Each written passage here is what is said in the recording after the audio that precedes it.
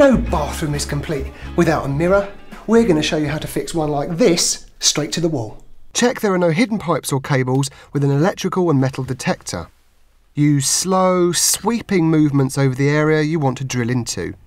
If you need to use a stepladder, ensure it's correctly set up on a level surface and all work items are clear from the bottom of the ladder. Hold the mirror up to the wall, resting it on the tiles where possible. You may need help with this if there are no tiles to rest on or if it's a big mirror. Then mark where you want your holes with a pencil.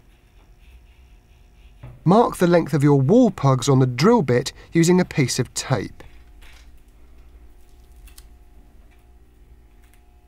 Remember to lay down a dust sheet to protect your basin and always wear goggles when drilling. Drill the holes at the marked position. You may need to switch the drill to hammer mode to get through a brick or stone wall. Clean up the dust, then gently tap the wall plugs in using a hammer. Ensure they're completely flush with the wall. You should use special mirror screws which have plastic washers that fit on the back of the mirror. Then line up the holes to the plugs on the wall.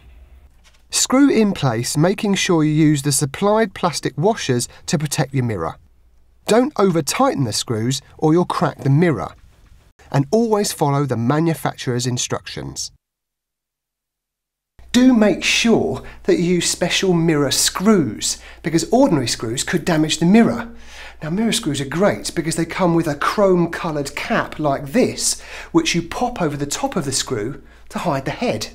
And that way, you get a neat, tidy and almost seamless finish.